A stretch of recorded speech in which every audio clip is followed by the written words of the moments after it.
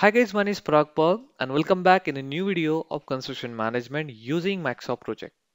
In this video, we are going to discuss about how we can add the milestone task. Okay, milestones means it will intimate you what is a particular date of the finish of the overall main WBS. So you can see here there we have the foundation work. It is a one kind of milestone for our activity. Okay, so milestone task helps you to identify or to intimate you that this is what particular date. Okay, so you need to make sure that you need to complete your all activity before your milestone task. So in this particular video, we are going to understand how we can insert this particular milestone and how we can identify with 0 day duration. Yes, it is very essential to understand a milestone. This milestone task not having any sort of duration.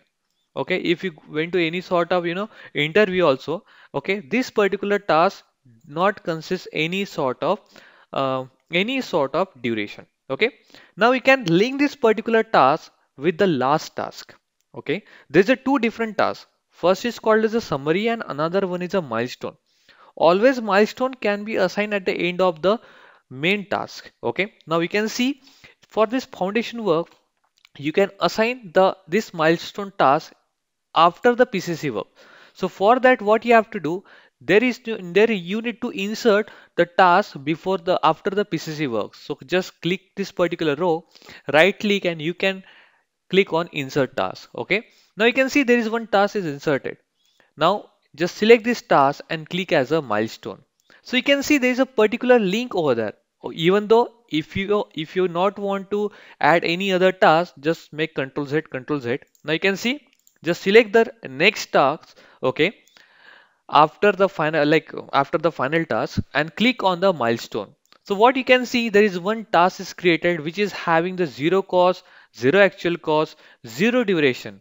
Okay, so you need to add over here. Okay, you can see just double click or just click outside, click here and type foundation, okay, work milestone.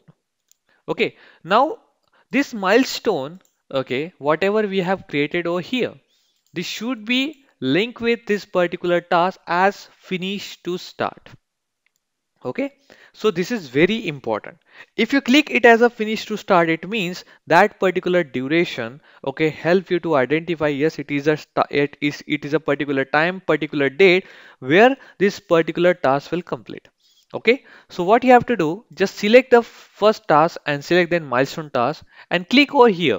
Okay, link the selected task. Okay, or you can do Control plus F2.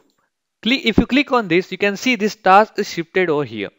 If I make Control Z, you can see this particular task reflecting the month and the day.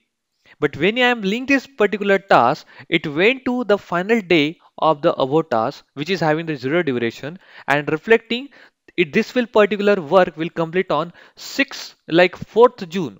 Okay, it will complete on a 4th June. So like that scenario can be identified, can be utilized as based upon the milestone task.